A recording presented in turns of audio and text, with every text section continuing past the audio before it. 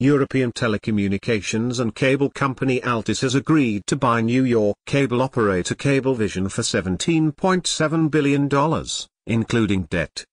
Altice announced the deal today before European financial markets opened, and Cablevision says the family-controlled company considered that the time is right for new ownership of Cablevision.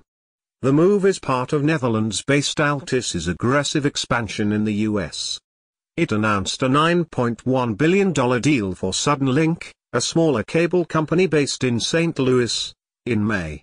Cablevision's shares jumped 14% to $32.65 before the opening bell. Altice says the deal, to be completed in the first half of next year, pending regulatory approval, will be financed with $14.5 billion of debt at Cablevision plus cash from both companies. Altice SA, controlled by founder Patrick Drahi, has expanded from a small regional internet and cable provider in France's Alsace region to making the $18.5 billion acquisition last year of France's number 2 mobile phone operator, SFR. Earlier this year, Altice bought Portugal Telecom for $8.4 billion.